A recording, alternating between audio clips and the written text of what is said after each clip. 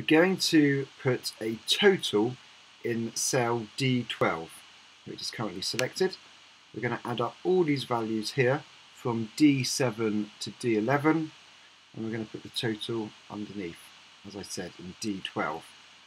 To do this, we're going to press FX, the function button, and then we're going to find the function called sum.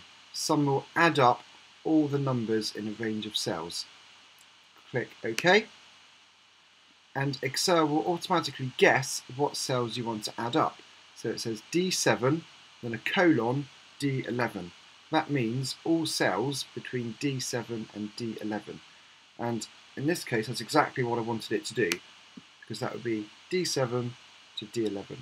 You don't have to type anything in the box underneath. That's just if you want to add up another range of cells as well, which I do not need to do.